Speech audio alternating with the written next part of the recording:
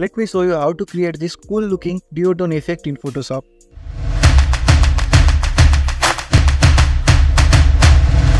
So here is our image on which we are going to work on.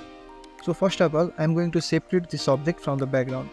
To do so, I am going to select this quick selection tool and click on this select subject button. So here we go. This will make the selection of our subject. After making the selection, click on this select and mask to make more precise selection. By clicking on this refine airbrush tool, I am going to paint on the edges so that it can make precise selection of layers too.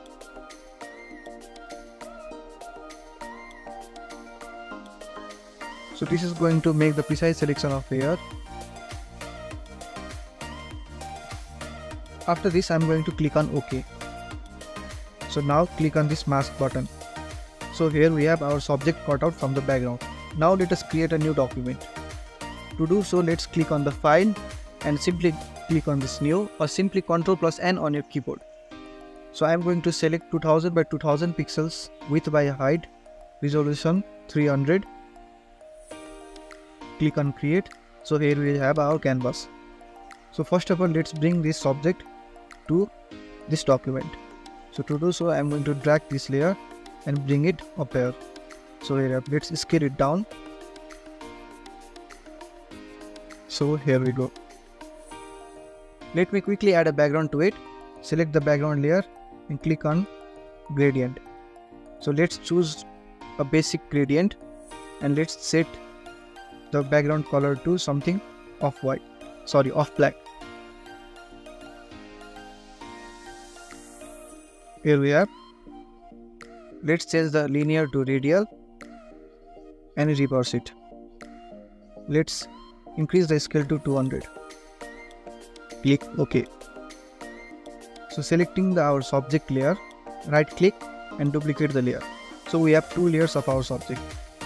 Select the topmost layer, right click the layer and go to blending option. Now in this blending option, make sure the red channel is checked and green and blue channel is unchecked. Click OK. Similarly on the below layer, right click, go to blending option and just do the opposite. Leave green and blue checked and red unchecked. So here we have. Now click on the top layer, go to edit, transformation and flip horizontally. So here we have. Now place the image accordingly.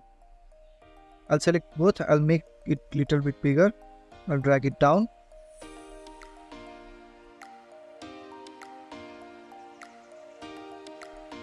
Now I will adjust both the subject by scaling and moving it to make it look right. So here we have. Now let's do a bit of more adjustment. Let's click on this mask with the brush tool selected and black as a foreground color. Let's paint on the area which we don't want. For example, this air. Repeat same thing for the top layer. Here we have. So here we get nice and cool looking duotone effect in Photoshop.